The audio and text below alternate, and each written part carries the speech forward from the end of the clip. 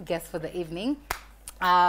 Is basically a jack of all musical trades. Anafanyanga trap, then he does R&B, and he also does a little bit of hip hop. But let me not over introduce him. I'm just gonna let him introduce himself. Ladies and gentlemen, T. Sasa. Karibu sana. Wait, a little bad has told me this is your first TV interview. Yeah, this is my first interview. We're very much honored. Karibu sana to Tano Kali, karibu to Y254.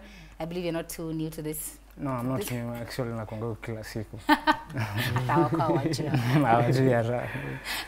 Alright, so tell us a little bit about, najua your introduction is kusell at all, but tell us who is T as an artist. Okay, T is a trap music artist. Trap, I do trap, R&B,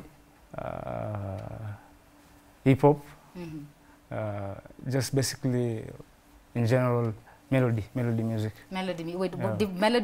Wait, what exactly is the school me on what melody music consists of when you say melody music? Melody ni ngoma kama hizi za Lil TJ, unajua Lil TJ? I think so. Yeah, Lil TJ, Roadwave. Proceed. Next. Acha tuache hapo. I think a lot of these guys are Sisanga, my younger brothers are Kiskiza. So it's just over here just telling people how old we are, but it's okay.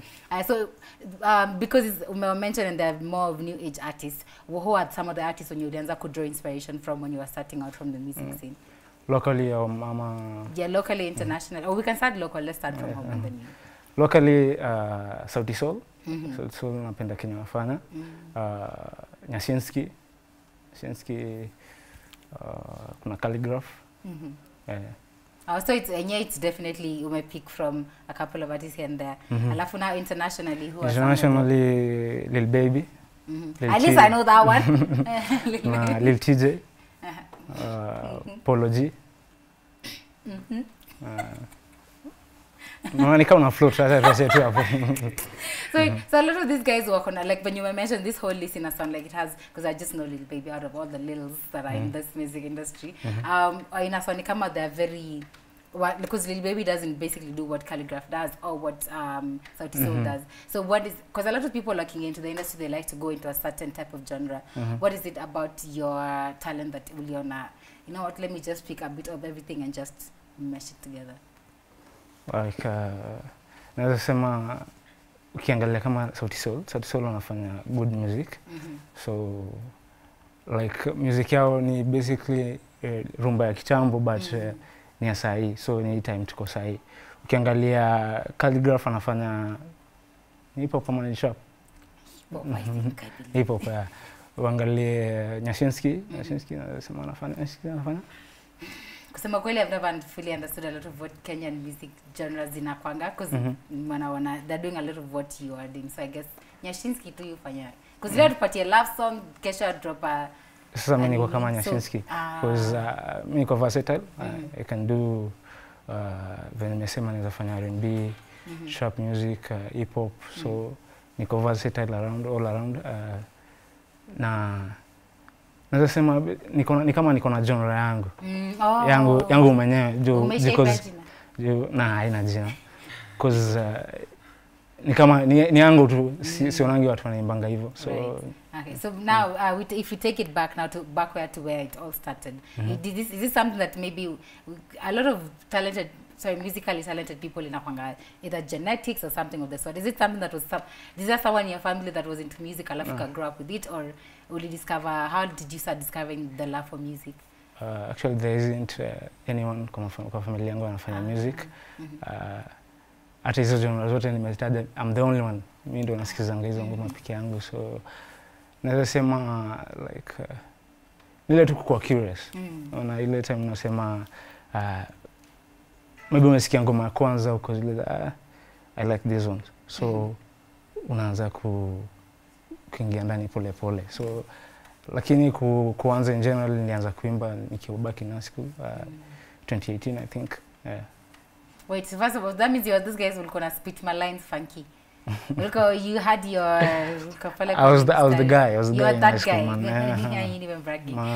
So music, did you ukianza discover that you enjoyed it? Did you tap into like maybe the music fest and stuff like that? I mean, it wasn't really the same thing. Was it anything related? Was it preparing you to be the artist you are today in any way? Come again?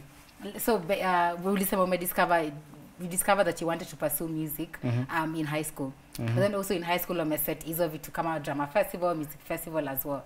Did you feel like will you draw anything from what the Kenyan system has set up for creatives? Do it can motivate Kenya? Did music festival? Speaking of Kenyan creatives, like they're not doing enough. So like easy festivals for upcoming artists, right?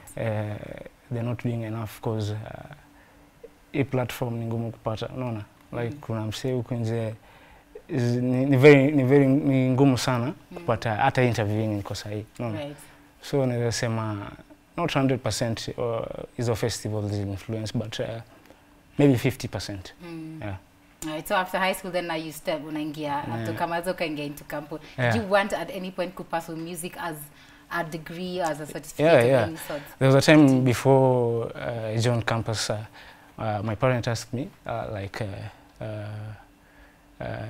my ID name is Desmond, so he asked me, Desmond, what do you want to do? So nikamwambia music. So najua tu hawa wazazi wa Afrika, so sema no music.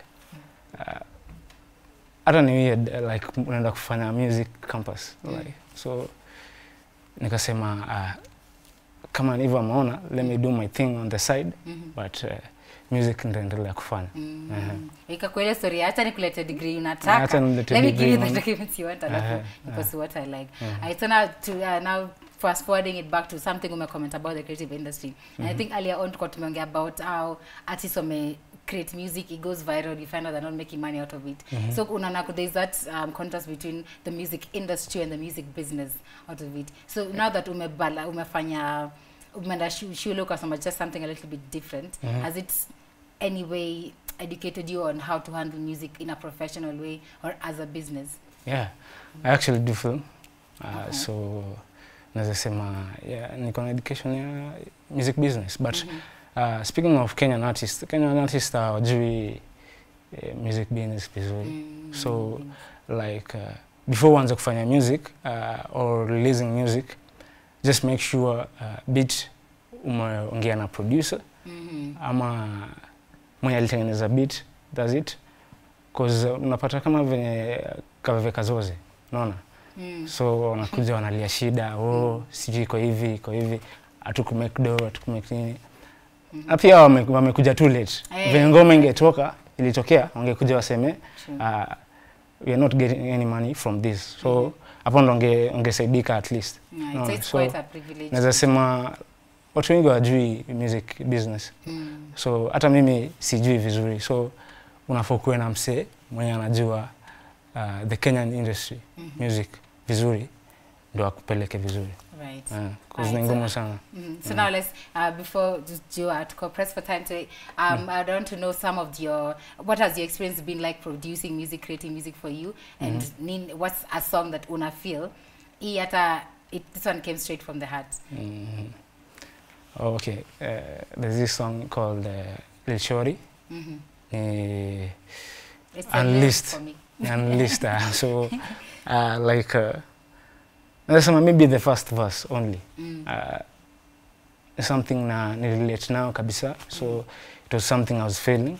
Na hata kuandika music ikuwa that unajua kuna time fulani unaweza fika line ya kwanza ina come and then call line ya pili like na I'm not feeling this, so unaacha. But writing the song was easy, everything was easy, recording it was easy.